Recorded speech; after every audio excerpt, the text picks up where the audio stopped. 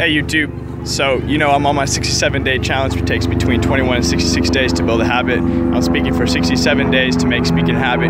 So what I'm going to bring to you today is the concept of collectors versus doers. So these are like two different types of people. I know there's another video that I did, I believe yesterday, where it's three types of people the people who wonder, the people who watch, and the people who make things happen.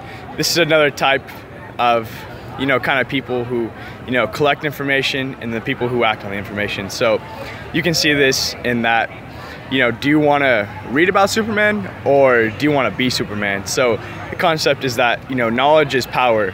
And when you have knowledge, you have an increased vocabulary, you're a more interesting person. You can have a great conversation with somebody and, spit out a lot of facts. But are you willing to take action on what you know? And that's the real power behind it, because what is knowledge if you're not going to do anything about it? If you're not going to put what you know into practice, then it's not going to benefit you in any means. So what you want to do is you want to look for information that's going to give you an ROI. I always like to talk about this ROI. Benjamin Franklin said the best investment you can make is within yourself.